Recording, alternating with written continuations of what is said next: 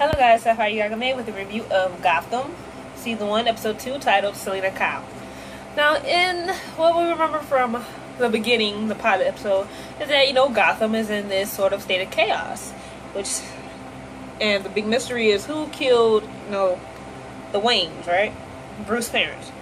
So in this episode, we start off with, we see Selina Kyle and some other homeless kids, they chilling by the fire, trying to get warm, when this truck comes up with his husband and wife. They're so cheerful, like Stepford wives cheerful, and they offer them like some sandwiches. So of course the kids are hungry.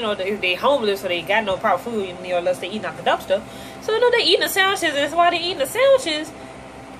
They get hit with a syringe, and Selina, since she is is more cat-like, she's cautious when they first approach. Cats are always cautious before you approach them. Like, if you ever try to approach a cat, they be like this.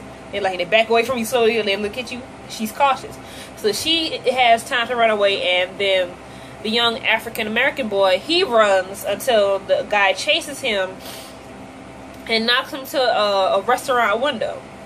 The teenage boy is then taken to the station, where he is questioned by Harvey and Gordon.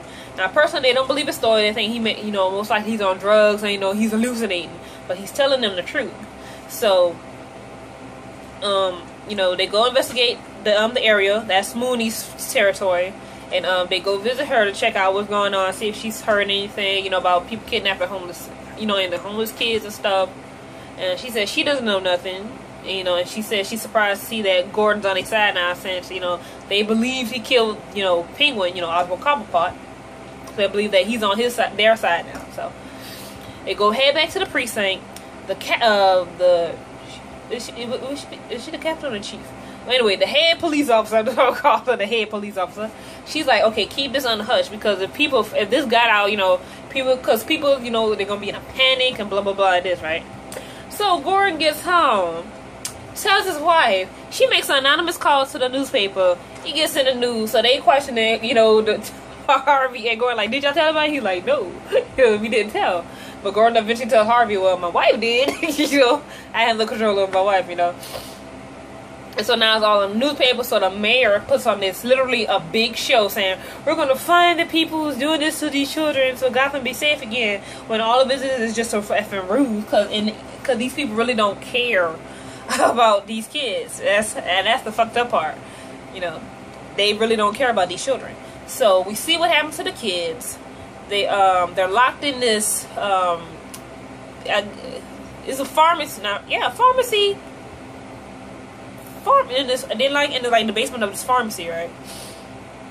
And so we find out that the male and female couple, the Stepford couple, they are working for someone known as the doll maker. Now, since it's all from Gotham, I was trying to seriously remember, put in my mind, who the heck is a doll maker? Because I recognize the name, but I just can't picture a face. So, Gordon and Harvey get a lead, which takes them to this pharmacy. Now, since it's all in the newspapers now, the dude who they getting the supply of this medicine they use, which was used in Arkham Asylum. He's like, okay, all this heat is coming on, I'll get rid of the kids. Just, give me some extra money and blah blah blah. So Harvey comes in, when they come to the place, they got the man in, gunpoint, so he don't say nothing. And Gordon knows something up, so then a shootout happens. The couple runs away, and they find the kids down below. So, and then of course the mayor made his big announcement, like, we have finally found the kids. We're gonna take care of them. Blah blah blah. So what actually happens is the one they consider the cute ones, they're gonna put them in a nice foster home with some good parents, while the other ones they're gonna send them straight to jail. I'm like, really? So Selina Kyle is one of those people, and throughout the show, she's not telling nobody her real name. She just call me Cat, or they have her real name. She's not, she's just not. Doesn't want anybody to use her real name. So she gets on the bus only to find out that the Stepford couple hijacks the bus, takes them to this unknown location, and tries to put these kids all in the those crates that you always use, that you see by ports, if you live in a port city and those big old giant crate things, it's in one of those. Selina Kyle escapes off the bus, and she's hiding from these people, and she scratches this dude's eye out, like his eyes, like he was blind. He ain't getting this back. All right. So she's hiding from him. Gordon and Harvey, Gordon lets Harvey pretty much gets to beat the crap out the guy from the pharmacy, and he's like, "There's a blue plate and a fork, So Gordon has the man draw, and he's trying to figure out what his place is, and he's like, "Wait a minute, it's not a blue plate and a fork. It's a trident." So we go trident something. It's like the company of it. They get there. They find these people. Shootout happens. They save the kids. Kids still get sent up north any damn way, which sucks. Because the government don't care about these damn kids. And Selina Kyle talks to Gordon and says, "I know who killed the boy's parents, meaning Bruce Wayne." And so then Gordon's like, who? So obviously, within this episode, we see more the political system of Gotham, which is fucking corrupt as its police force. Everybody is fucking corrupt. Nobody really cares about the people in the city. Everything is literally for personal gain, from the politicians to the police force to the criminals. Now I expected of criminals, I expected from people like Fish, Mooney, and Hallball. I expect that from them. But you're supposed to. But when it comes to your politicians and your police force, people who protect and serve you, you expect better of them. But this is why Gotham's in chaos. Everybody fucking two-faced.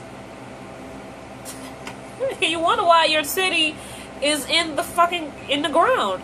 Everything is corrupted. But it makes for a good show. And then eventually we'll get Batman, the savior of Gotham City. So this was definitely a good, interesting episode. Obviously, I really don't think they'll solve the Wayne's murder mystery that easily. So what they'll probably do is, what I'm guessing is, since Selina, she said she's seen them, so they'll probably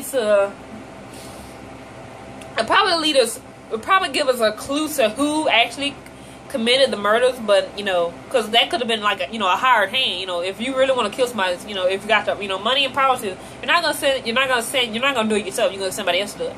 So that's my best guess. That's what's going is how it's going to go down. It's going to be the hired hand, and he's not going to tell nobody, but going to give us a clue to who the real killer is. So comment, rate, subscribe, and I will see you guys tomorrow morning for the review of episode 3 of Gotham.